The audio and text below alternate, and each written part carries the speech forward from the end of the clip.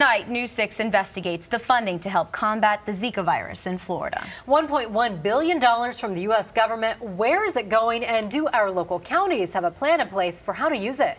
News 6 reporter Vanessa Ariza has the report. Zika has not only caused emotional distress, but it's been a costly problem too. Take Seminole County, for example. They're spending $116,000 each month to help stop the spread of the virus. Any extra funding would be welcomed. Some of the things that we would need is an increase in our resources, such as the folks to be able to conduct a source reduction. Brevard County wouldn't mind the financial help either. Virginia Baker with the Natural Resources Management Department says state funding offered $5,000 a month to help combat the issue.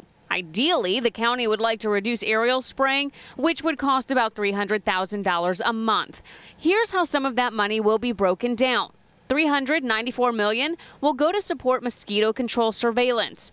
$44 million will be used to reimburse states for public health emergency preparedness funding.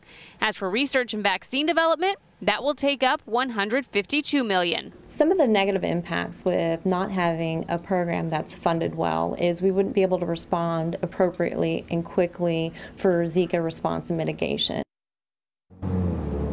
A representative with Human and Health Services tells me that if a county does want that funding, they do need to put in a request with the HHS. Julie?